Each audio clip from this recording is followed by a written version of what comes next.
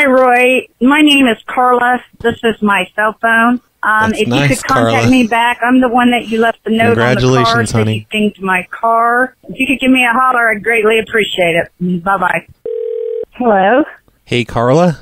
Yes. Hi, Roy. Hey. How are you? Oh, I'm super. We've been playing tag here, haven't we? Yeah, we sure have. Okay. What happened? Well, okay. So when I was putting the lug nuts back onto your car for the tire, to hold the tire on, my the wrench thingy. Why would you putting lug nuts on my car? To put the tire back on. My tire iron, it stripped the lug nuts. I think yours are metric lug nuts and mine are imperial. Wait, I'm totally confused. Why were you touching my car? Oh, well, I was putting the tire back on because I took it off. Did you knock my tire off? No, well, I took it off.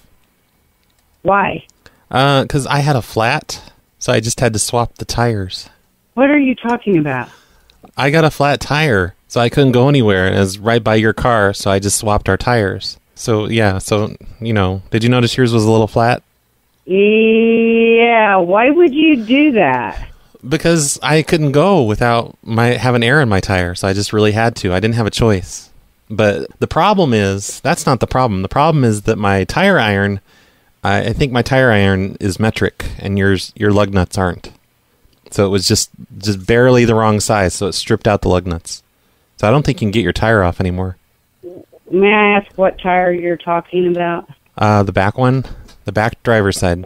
The back driver's side? The side that the driver sits on? Yeah. And then the back as opposed to the front? How did you get to that tire when it was against the sidewalk? I used a jack. I jacked it up higher than the sidewalk.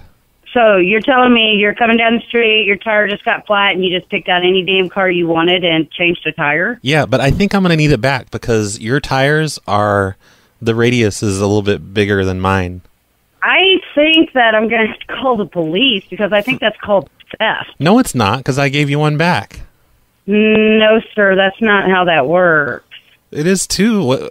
What planet are you from, you idiot?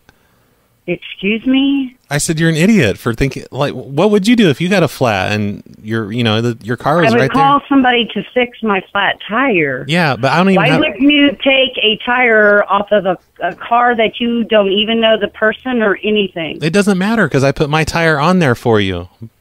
Honey, it does matter. But you can't get your tire off anymore. They're not even the same size. Do you know how dangerous that is? I'm a grandmother. It's not dangerous. I carry my grandchildren with me. What if that wheel would come off? They'd probably die. But it's not like they're important people. They're just kids. What have they done for society?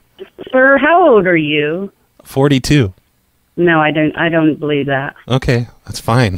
I'll be 32. I'm gonna hang up now, and I'm gonna report you to the police. No, don't report me because look, I'm gonna bring it back. I just need to I need to borrow your tire iron. I will see if they have cameras there, and I do not expect to hear from you again. But I am calling the police. You can just make more kids.